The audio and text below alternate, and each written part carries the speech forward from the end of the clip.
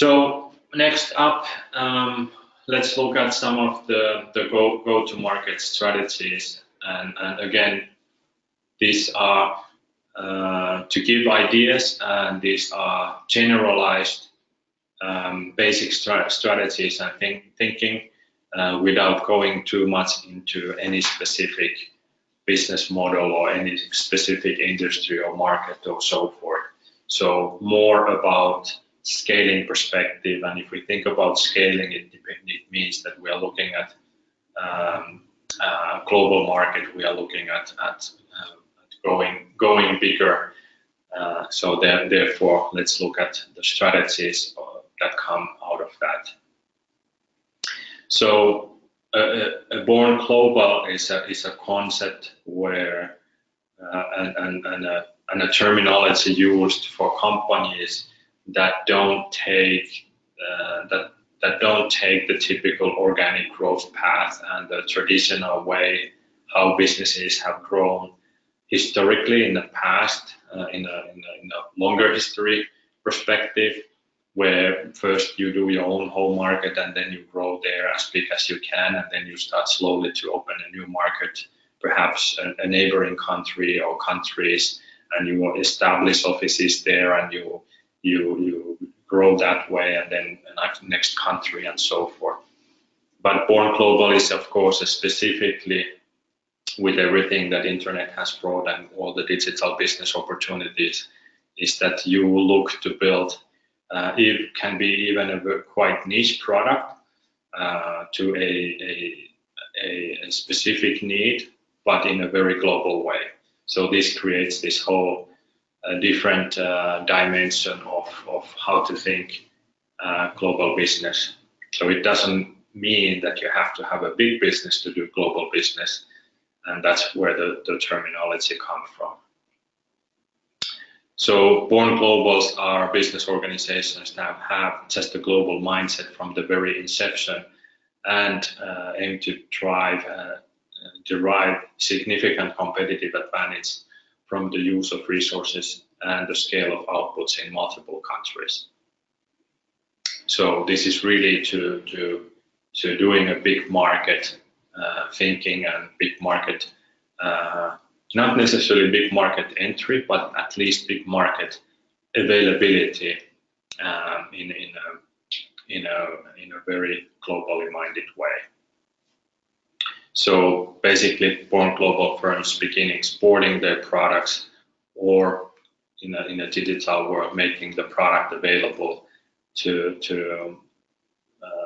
with a couple of years after their founding, and really majority of that business, at least a significant portion of that comes from businesses outside of their home market, and that's where the term exporting comes. And typically this also involves more open models and more strategic models for partners and investments and so forth.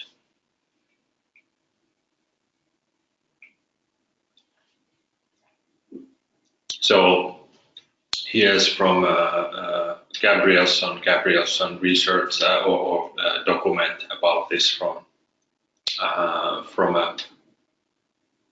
a past, just kind of describing this Born Global growth thinking.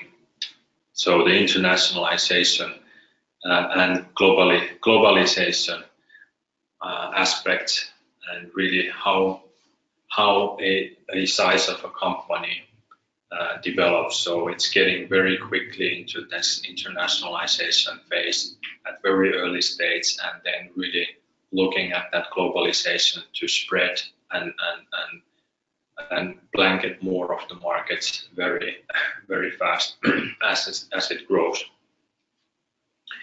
And basically this gives also a perspective with the thinking of really getting into that global mindset and global operations very early on, and not so much of that internationalization, one market at a time perspective.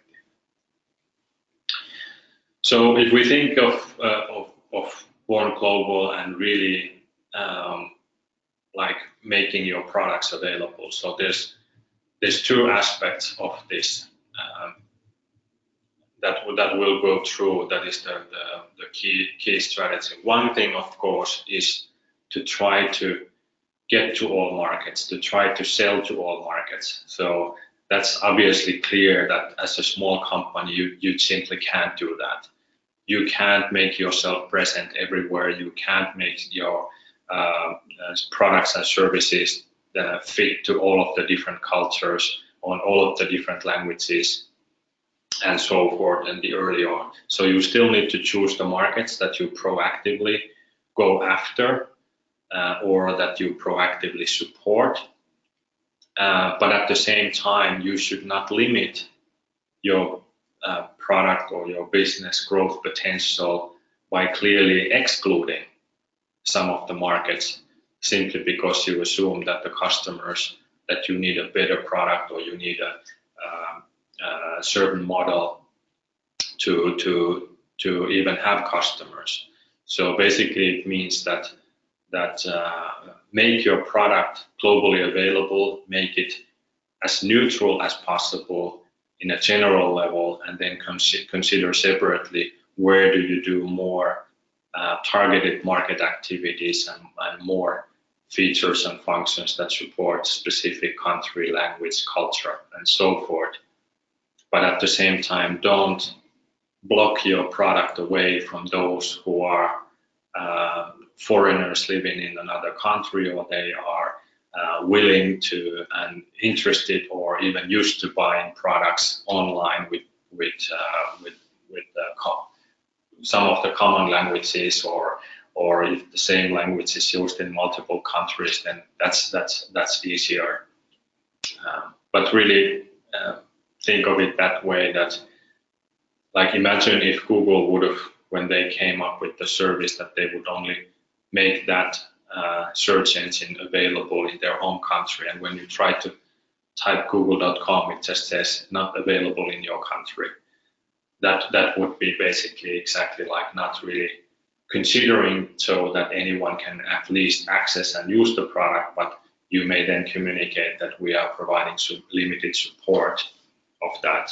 And I guess in a global business, a lot of us experience that of, for example, in certain media, what media is available that to like try to watch some movies or videos, and they basically are not available in your markets, or you start to look some products that you want to buy online and then they don't deliver to your country and so forth. So all of those are basically coming from the old world and the old ways of how businesses were considered.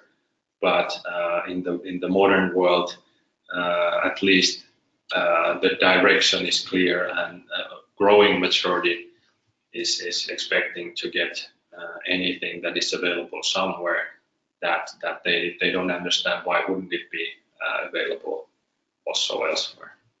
So then the consideration is how can you make it available, or at least at what level can you make it available elsewhere. But that's a different consideration than what market you are proactively going after, where you put more effort behind to actually get customers from that specific market.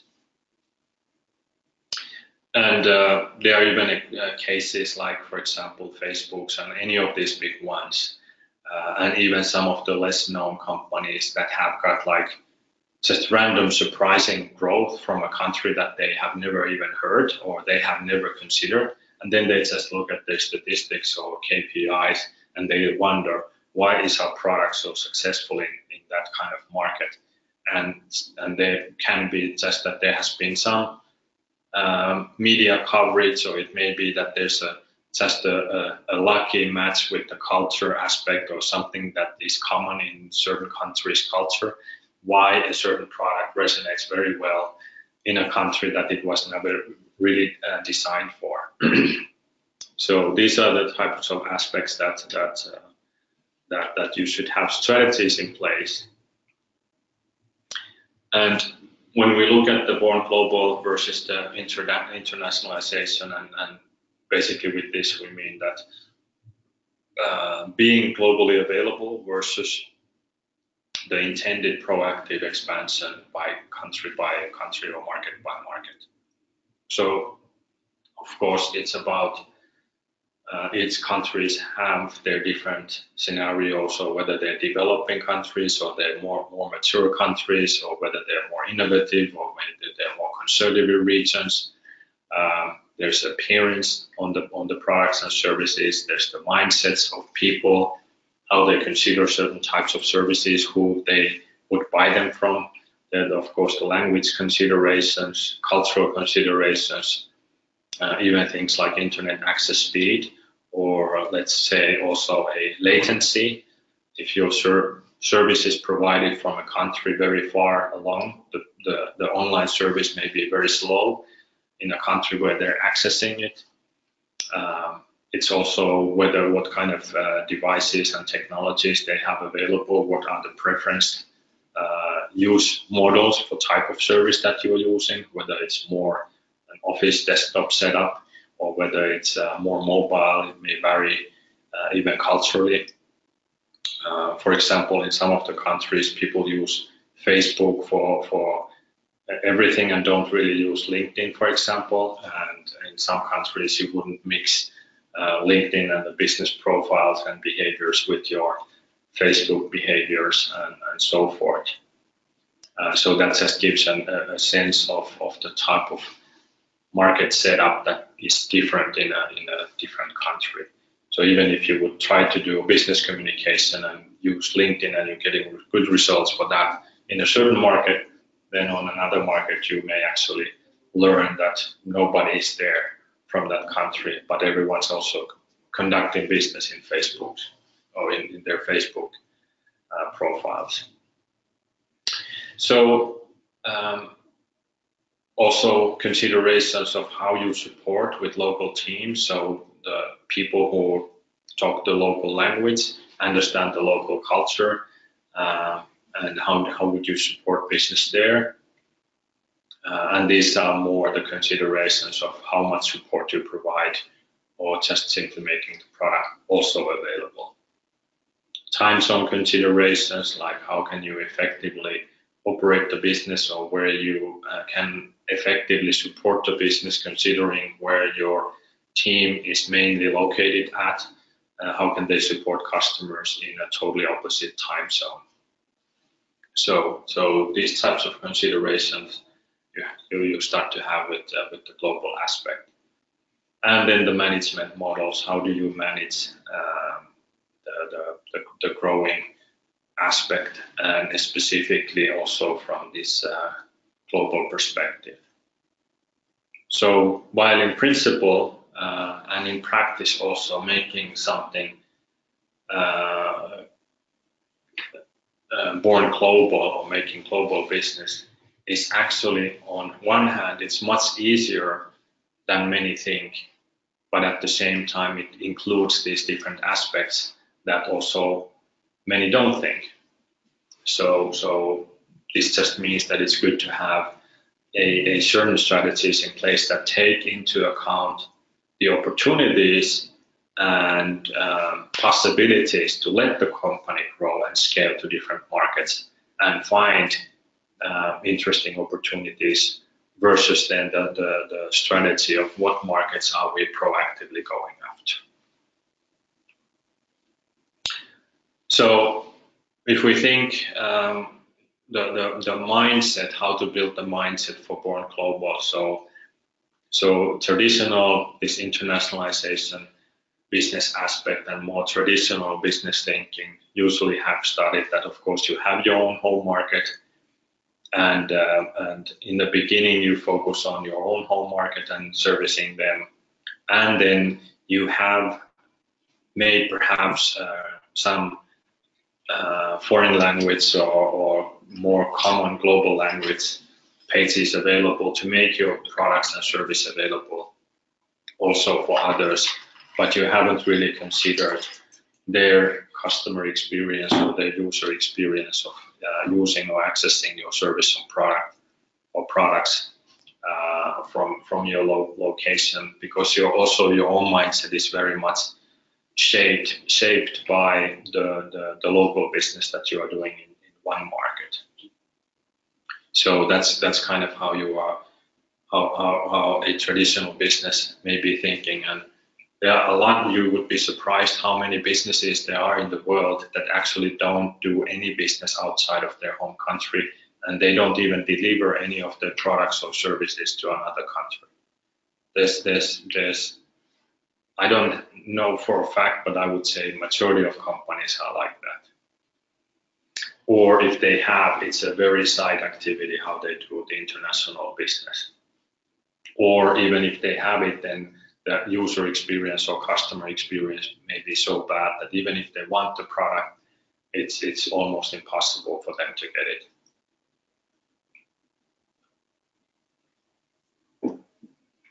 Now then, the other aspect of this is, of course, that if you really start to think of, okay, let's go international, let's go to different markets. So then it becomes a question of, okay, to what markets do we go? Okay, to what group of countries or what set of countries are we supporting? How are we getting there? How do we have resources to support it? All the different considerations, but this is still starting from the mindset that you are physically somewhere, that you are a country X based company and you are country X based brand and image and so forth. And that's also something that you have to separate, or it makes sense strategically to separate and consider, does the country label give you benefit or not to associate it with your business and business communication? So it's not automatic that it actually is beneficial, but at the same time you want to make sure that you are getting benefits, whatever your country is offering and what they are supporting businesses that are based in your country and growing out of the country that you are in. But when you're building a global business, at least over time, you should be shopping around the same way for the country of where the business makes sense to be present, like you would choose your mobile operator. It shouldn't be that much different. If you're building a global company, think of what type of country gives the best kind of support and profile that supports your business, considering the type of business you have. Certain countries and certain regions have certain profiles where depending on the type of business you're doing, may be more beneficial to represent that kind of country profile. At the same time, you can still be setting up operations in any country you feel where your team wants to live or where you think there's the best talent available for that and so forth. So think of these in different aspects. And for communication, you can make your company location-based appearance very neutral. You don't have to communicate it strongly.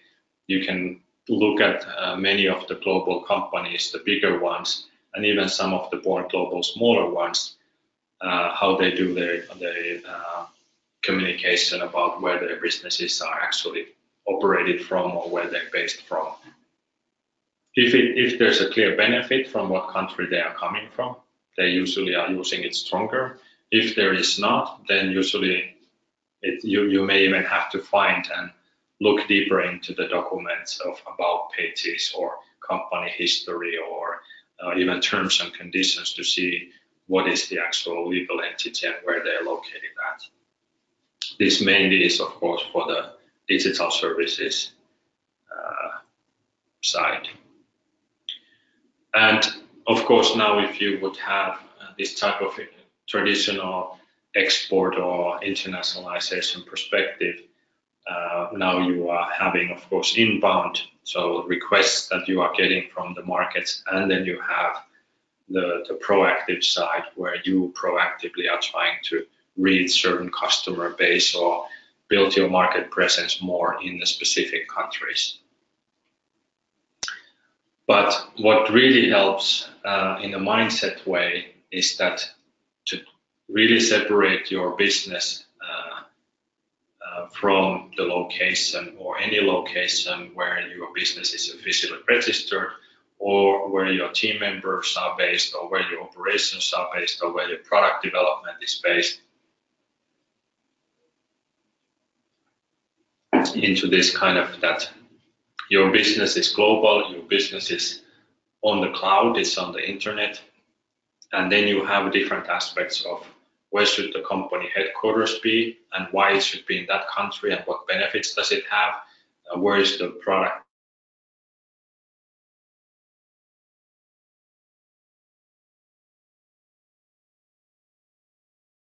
growth, where are the customers, the markets, where should be our support centers if we have physical support, where should our team grow over time.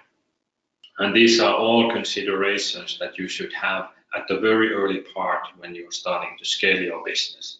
So don't just let these things happen and come what they become. Don't just don't just make these decisions based on gut feeling or at the time when you have to make those. Have a strategic consideration and evaluation of these different things in the beginning of your growth. Make changes if you need to, but at least have a guideline there, a documented thinking behind your expansion plan, and having this born global mindset that your business is not automatically tied to any specific location, but every specific activity in your business and location should have business rationale behind it, why it is located in a certain country. Of course, it can also be as simple as founders just saying, well, I'm living here, I want my business to be here, that's the end of the story, and that's enough, because of course you have your own rationale for each of the decisions, and that's totally fine as well.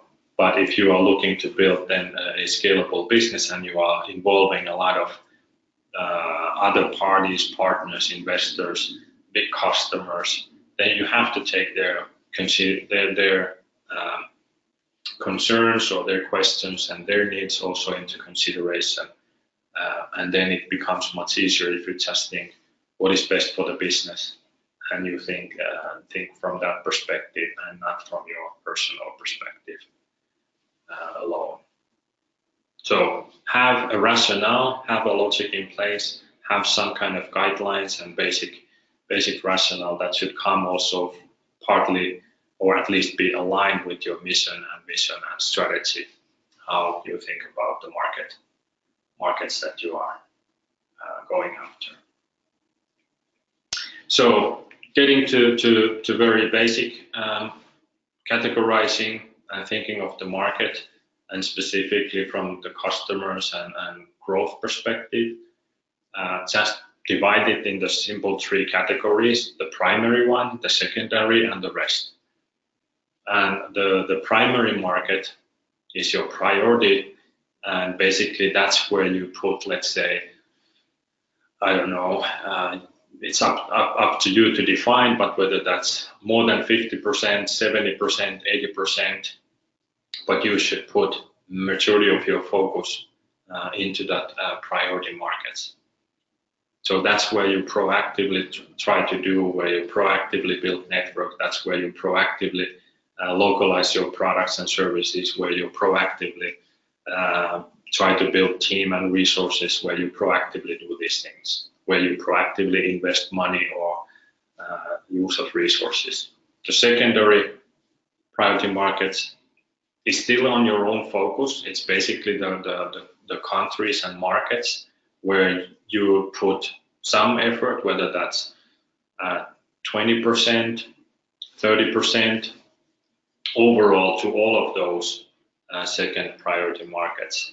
You look at them, you try to see the signals, you are very paying attention to those. You may do some resource allocation per country in these secondary markets or per city, and you look at what kind of traction you get, and if you get some stronger signals, you may actually move them into your priority markets, and at the same time in your priority markets, you may actually, even if with all the efforts you're trying to do, you clearly see that some of the secondary priority markets are actually performing better. You may change these, but basically you should have these considerations.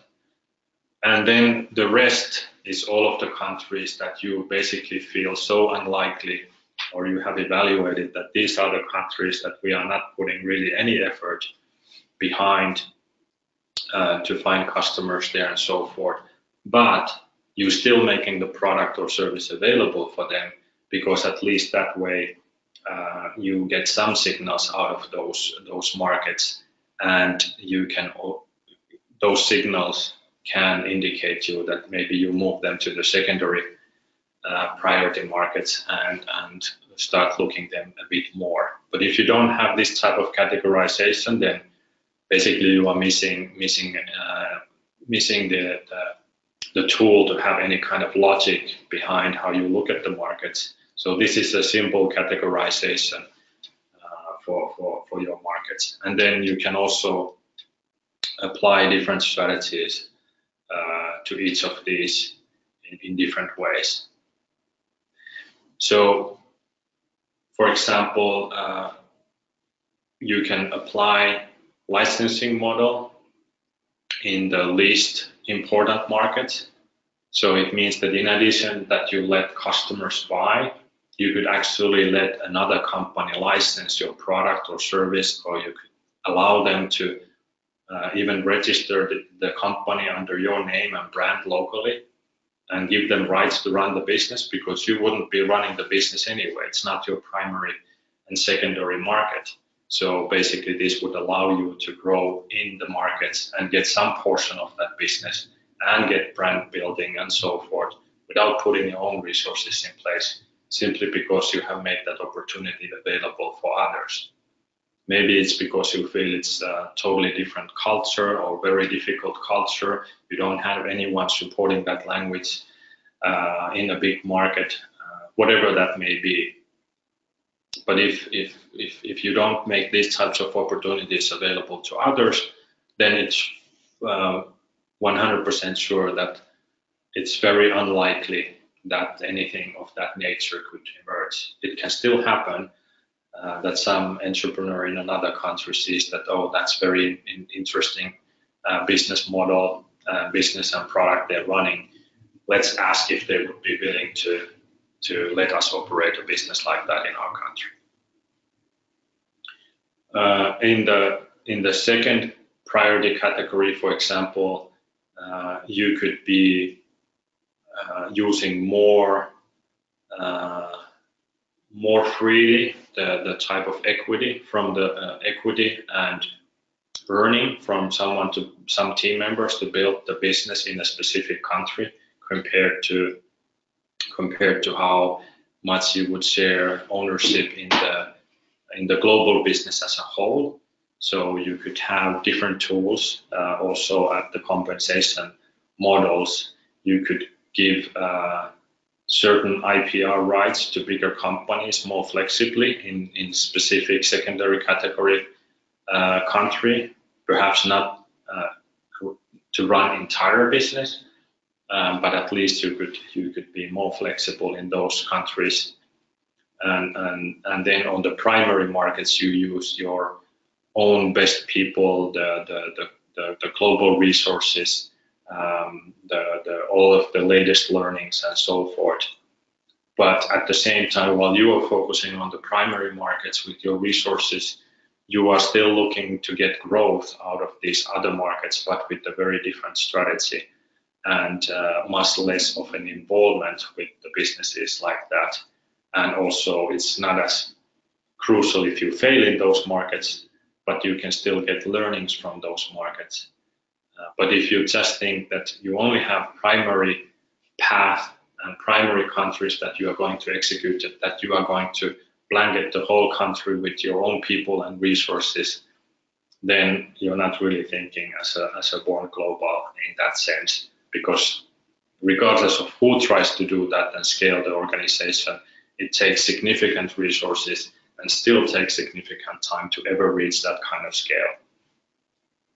But if you have strategically other types of opportunity, now you are making more opportunities available for your business and also for partners and others, how the business can grow. And you can learn from each of those, and you can share the learnings between these different models as well. So, of course, the licensing model is most common in the franchise business, for example, how like the hamburger chains or many other franchise businesses have spread the world. In many countries, those are just licensed businesses, and they are not actually operated by the founding entity. So it can be the whole country license, or it can be individual store or individual product that is licensed that way.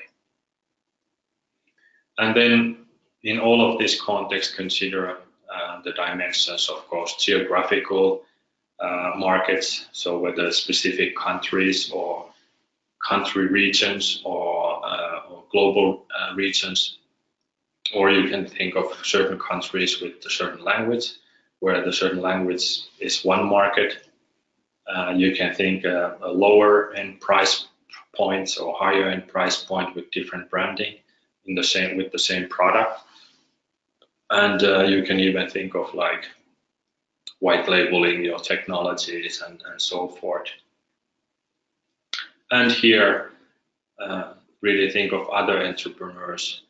So, for example, when you as a new entrepreneur thinking of what type of business you would start, you could then actually consider that maybe I don't think of starting everything from scratch.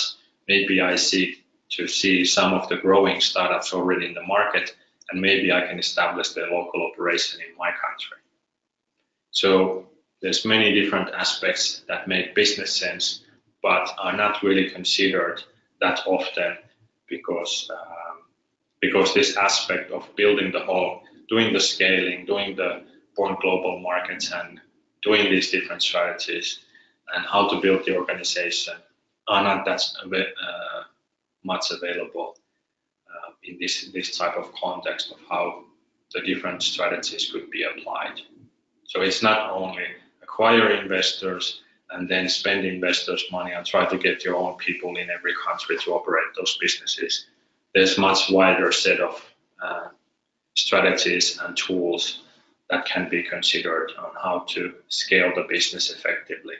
And it's on certain ways the same tools as what we covered in the first module, how to build the founding team. So you could consider how would be a founding team with local equity ownership from local operations established in a different country. So certain type of learnings you already would have how to do that from establishing your own entity in the beginning. And you already know how to work with entrepreneurial people if you manage to get this far with your establishing the operations.